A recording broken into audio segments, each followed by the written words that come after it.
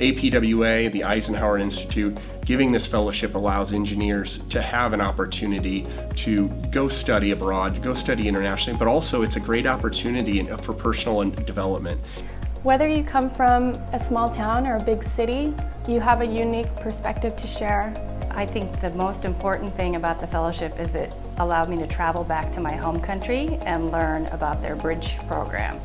And in that way, I got to learn a lot of technical vocabulary that I didn't have because I left Sweden when I was a child.